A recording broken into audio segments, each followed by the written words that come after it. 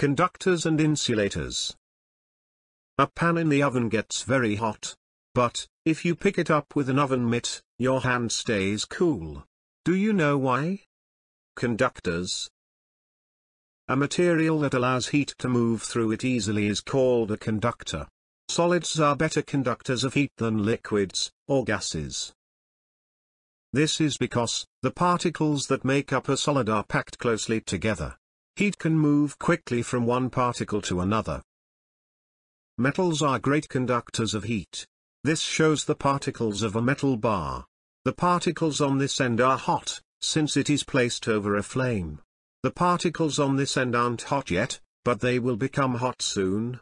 In metals, heat moves from particle to particle very easily. Imagine these 4 spoons are put in a hot soup. When you touch the handles of all 4 spoons, which spoon handle would be the hottest? Yes. The metal spoon handle will be the hottest. Insulators.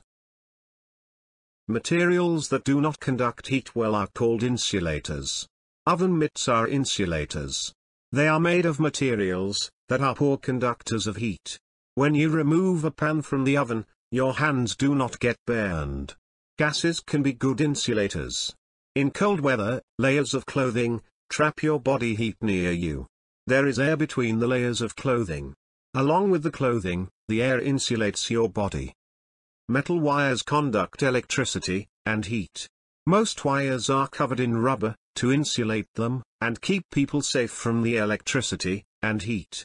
Most furry animals stay warm in cold weather. Fur is made of thick hairs. Around each hair is air. The air and the fur act as insulators, keeping the animal warm. Wearing gloves insulates your hands. The gloves trap heat near your skin. Heat-proofing a home. When the weather is hot, you want to keep heat from coming into your home. When the weather is cold, you want to keep heat from leaving your home. There are different ways to slow the flow of heat into, or out of a house.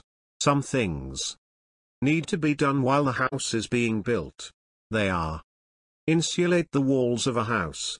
Insulate the roof of a house. Put windows that have 2 panes of glass to limit conduction.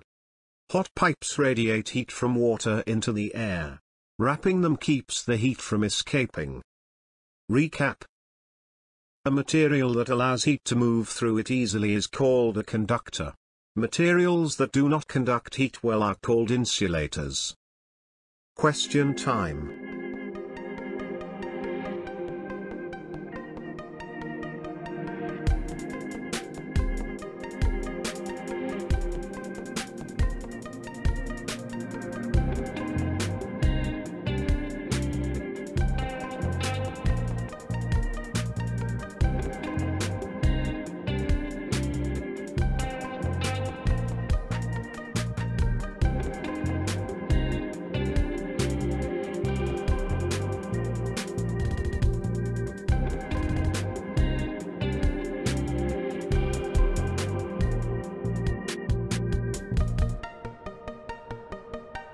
Every week, you will be notified by a new video. So, don't forget to subscribe, and click the notification bell. Thank you for watching Make It Easy Education.